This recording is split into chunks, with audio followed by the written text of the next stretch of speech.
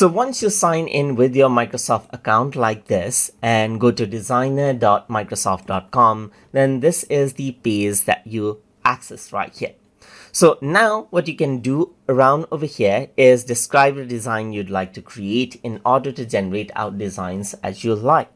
So I'm just going to go around and say a poster design for a YouTube channel named TutorTube, which is an educational channel, just like this. So this is what I have, as you can see, and I can go around and click on generate over here.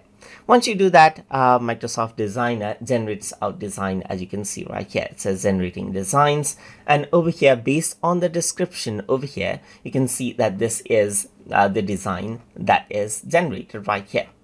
So if I were to go around over here, it says try, click here to try this suggestion over here as well. So it says create a professional poster design for YouTube, an educational channel, and it says use blue and green as main colors. And I'm just going to go around and say red and white as main colors right here, and include images of online learning and tutoring. So I want to keep that as it is and click on generate. And now let's see what happens right here. So it's generating designs, as you can see right here.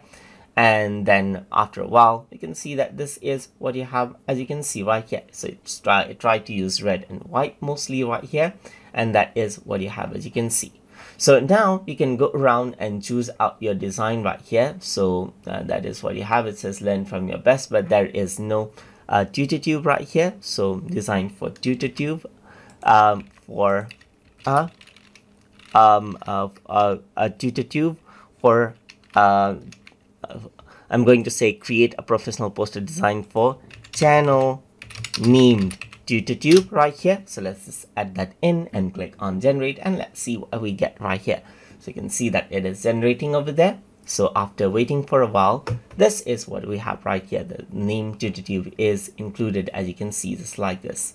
So let's say what I want to do is I want to go around and utilize this design right here. So you can go around and quickly download this out, as you can see right here. So let me just go around over here and select out PNG and download this. So you can go around and quickly download this file right here, which is a generated design. If you don't want to modify it out right here, as you can see right here, or you can go around and click on customize design right here. And then what it will do is it'll take it to its editor right here, where you can go around and make changes as you like. And that is how you can generate out designs and immediately download out designs or take it to the editor inside of Microsoft Designer. So I hope you guys learned something as always. And as always, please like, comment, share, and subscribe.